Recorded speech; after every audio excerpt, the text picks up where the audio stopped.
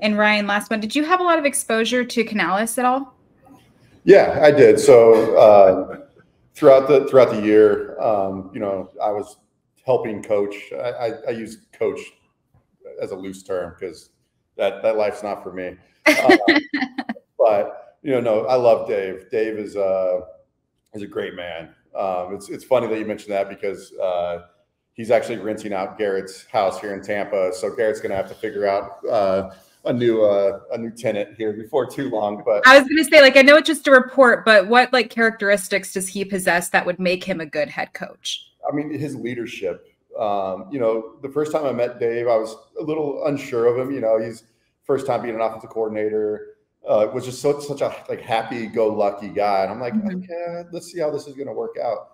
But when it comes down to the root thing, he's such a man of relation. He wants to have relationships with all of his players and lead them through, the tough times. I mean, you look at us, week 11, we're 4-7, and that could have been a very big transition, and the whole thing could have just imploded. But throughout that entire struggle where we lost 5 of 6, Dave was the same person every day. Wow. Came to work, got the guys ready to play, stayed the course. And I think that's something that you look for in a head coach.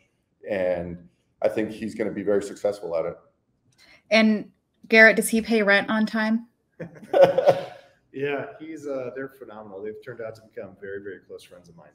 Good. So him and his wife and their kids are really, really special people.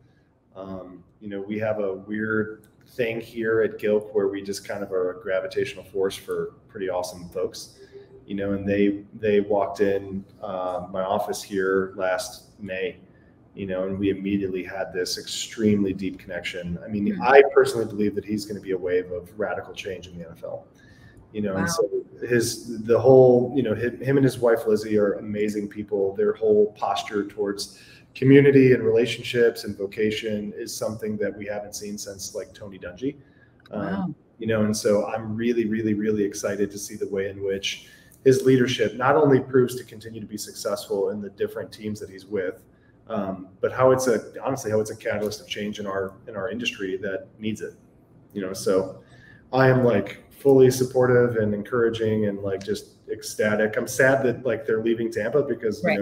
I'm sad that my friends are going to be gone, but it's what is the calling and it's where they're going to be heading next, and we're just super supportive of them and everything that they're going to be doing.